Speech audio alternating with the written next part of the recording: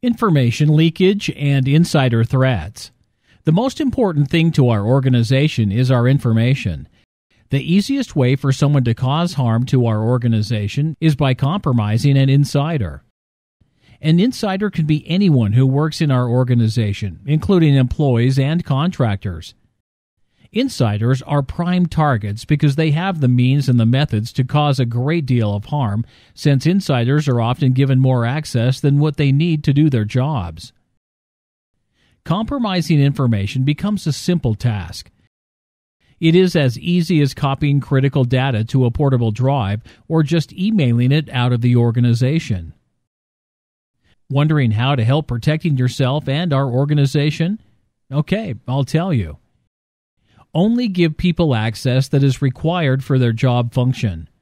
Do not copy work-related information to personal drives or take sensitive information home with you unless you have prior authorization. Never give anyone access to your account.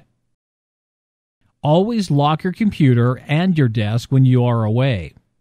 Always be on the lookout for suspicious behavior and report it immediately to your supervisor or our security team.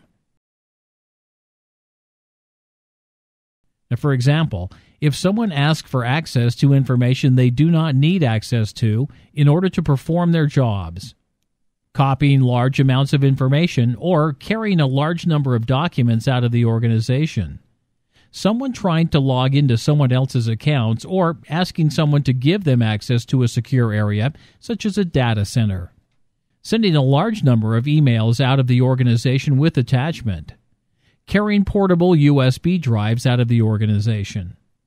Remember, protecting the organization starts with you.